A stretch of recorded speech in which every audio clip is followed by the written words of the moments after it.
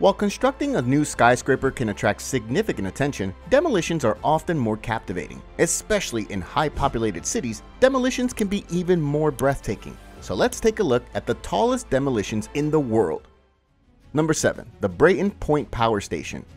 The Brayton Point Power Station was a gigantic structure that towered over the Massachusetts shoreline. The towers were 500 feet tall, or 152 meters, equivalent to a 50-story design. However, after providing power for nearly 50 years, it was time to say goodbye in 2017. Demolition professionals used 1,600 pounds of explosives to bring the structure down. But when the big moment arrived, things didn't go as planned. Instead of falling in a massive explosion, the form swayed at a 30-degree inclination, leaving everyone in wonder. After a few stressful minutes, the demolition crew decided to strategically put more explosives, causing the structure to collapse, leaving a 90-foot-tall mound of debris, the equivalent of piling a 9-story skyscraper on top of itself.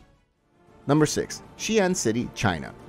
The historic city wall in Xi'an, China was built in the 14th century and has stood for centuries as a symbol of the city's tenacity and perseverance. However, the Chinese government chose to dismantle the wall in the 1950s to make space for modernization. Despite people's complaints, the wall was removed bit by section over several years, with workmen using everything from pickaxes to explosives to pull it all down. Xi'an is a modern metropolis today, yet the destruction of the old city wall remains a cause of pain and regret for many.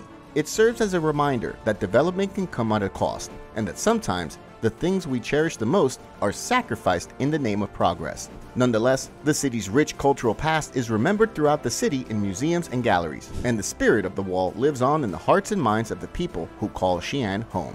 There are several methods for destroying a tower, but have you ever heard of a managed implosion? That's precisely what was done to bring the 31-story Ocean Tower down. Number 5. Ocean Tower.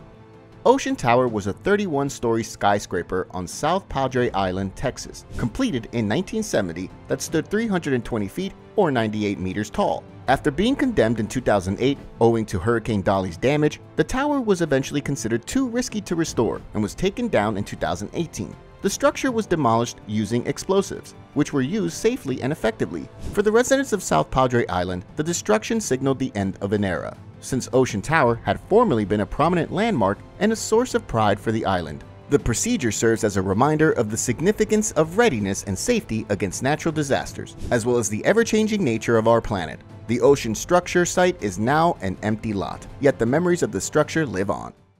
Number 4. Mina Plaza.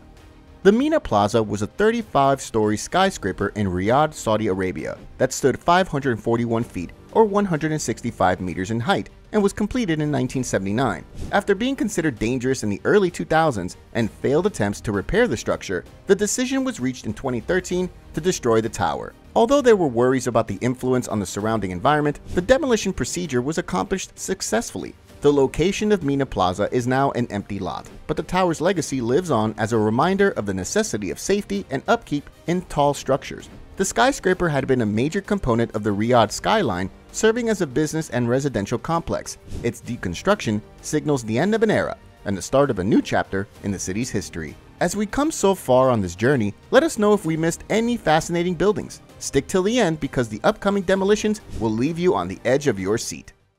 Number 3. J.L. Hudson's. J.L. Hudson's was a 25-story skyscraper in Detroit, Michigan, USA that stood 439 feet or 134 meters tall and was constructed in 1929. It was originally the highest department store in the world, and it was an iconic component of the Detroit skyline for many years. However, the business was forced to close in the 1980s, and the structure was left abandoned and in ruin. The tower was demolished in 1998 because the cost to repair the building was too high. The demolition required the use of explosives and was done in less than 10 seconds. The demolition was a devastating moment in Detroit's history, and it showed the end of memory for many of the city's people who had grown up with the famous structure. Number 2. The AFA Tower. The AFA Tower, also known as the San Paolo Tower, was a 30-story skyscraper in Turin, Italy that was completed in 1958 and was 541 feet tall, or 165 meters. It was originally the Italian bank San Paolo IMI's headquarters. After the bank was combined with another in 2007, the tower became outdated and it was decided to destroy it. The demolition, which included explosives, began in 2010. The tower was built in 2 sections, and the location is now a public park, named after the Italian architect and designer Carlo Molina. The AFA tower's removal illustrates the changing character of our cities and the necessity to adapt to new challenges and possibilities. It serves as a reminder of the significance of adjusting to new conditions while conserving our city's architectural legacy. The location currently reflects a new chapter in Turin's history as the city continues to adapt and grow.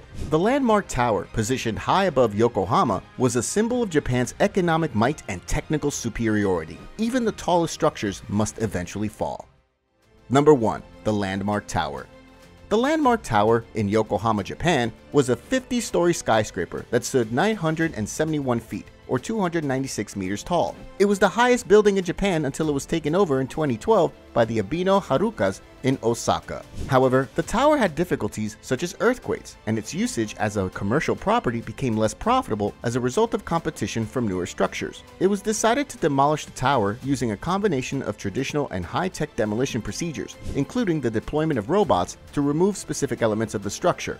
The Landmark Tower was dismantled successfully in 2020, and the land is currently being converted into a new business and residential complex. This demolition process shows the ever-changing character of cities and the need to adapt to new problems and possibilities, while also underlining the significance of using new technology and procedures to ensure safe and effective tall structure deconstruction. The demolition of the Landmark Tower heralds the start of a new chapter in the history of Yokohama, Japan. What are your thoughts on the destruction of the world's highest towers? Now that you've witnessed some of the world's tallest buildings meet their end spectacularly, are you sad to see them demolished, or are you looking forward to seeing what fresh advancements will take their place? One thing is certain, the demolition of these structures serves as a reminder of the amazing marvels of engineering and design that our civilization has accomplished. If you enjoyed learning about the world's tallest demolished buildings, be sure to like and subscribe to our channel for more fascinating content. And don't forget to hit the notification bell to stay up to date on our latest videos. Thanks for watching!